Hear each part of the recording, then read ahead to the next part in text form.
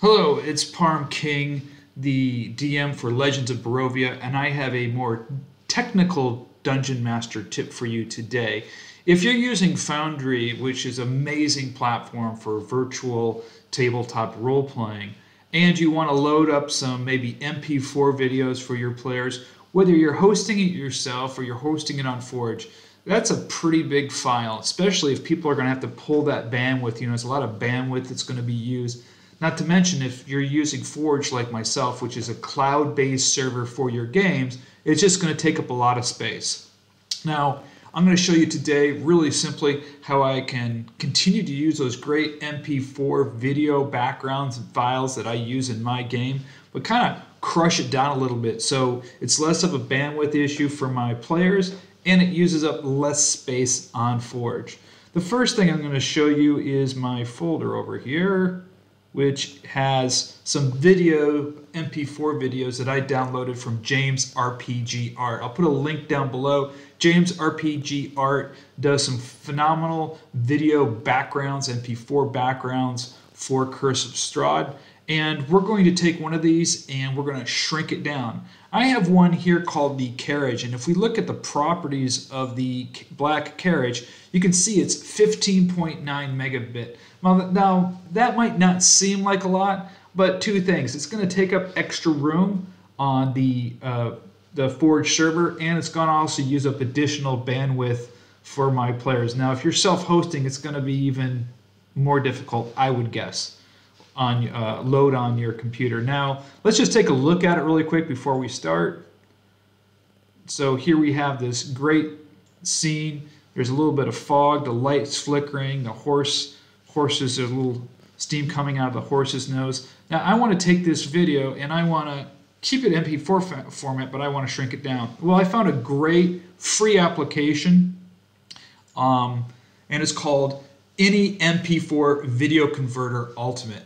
Now this is the unregistered version, so it really kind of limits the amount of time that you can do. I can only do 5-minute mp4s, but you can go ahead and upgrade this. It also allows you to convert mp4s to mp3s. So for instance, if you see some great music on YouTube and you download it, you want to use it in your game, you're going to be downloading an mp4, you can convert that to mp3 with this file. But right now we're going to just shrink down an mp4 file, make it a little smaller and a little bit more manageable for Forge and our players. The first thing I'm going to do is just click this big thing in the center, and it's going to bring up my menu.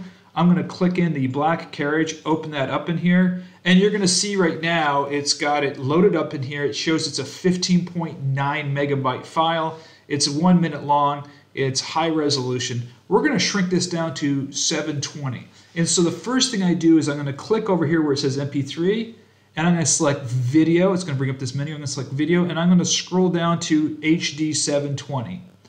The next thing I'm going to do is click this little crunchy looking thing. This is like icon means compressed video. Actually, if you highlight over it, it says compressed video. So I want to compress it. And right now it's going to only compress down to 720 to 14 meg, but I want to compress it down to about 8 or 7, about halfway. Now we can take a quick preview of this because we want to see if it's going to degrade the video a little bit. Let's take a look at the preview. It's converting, doing a pre-conversion of only 10 seconds. And it still doesn't look too bad. You can see that it's not that high quality, but if we're going to be playing online and this is just going to be a background scene, it looks fairly decent here. So there's the sample. Let me just close that down here. I don't know how. Oh, there we go.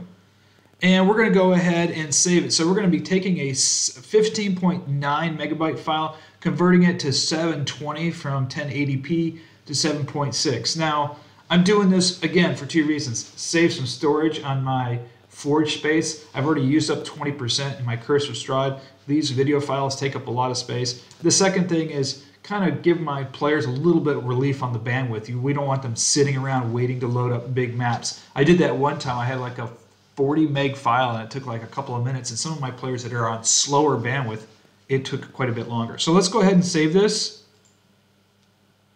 and convert. You're going to say continue with free trial in the lower right hand column.